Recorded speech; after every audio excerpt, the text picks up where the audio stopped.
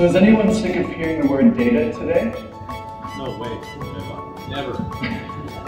Data is the new oil, and everyone wants a piece of it.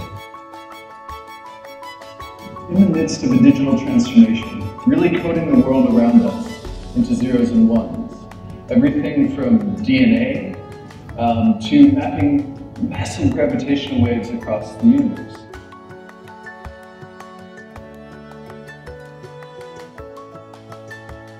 The coolest thing I've seen today is seeing the gentleman from Netflix speak and talk about the clusters of programs that I watch and seeing them all lumped together and the data science that lays behind it.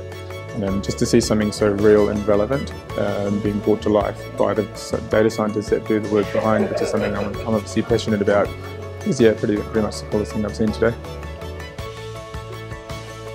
I feel that into 2050 we'll see more data-driven organizations, and I think that the most probable cost that we will see is in health.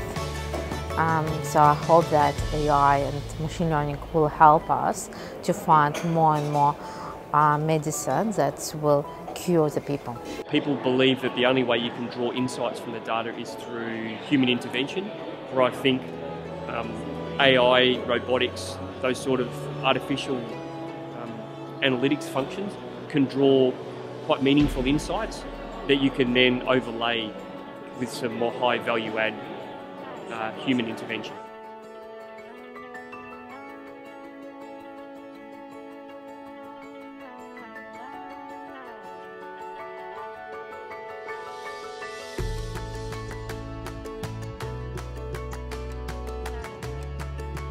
It's really even hard to look 5 years into the future with the rate of change of technology. There'll definitely be some sort of neural analysis in real time going on, and I think there'll be still this ongoing battle between privacy and utility of data. I don't think that'll be solved.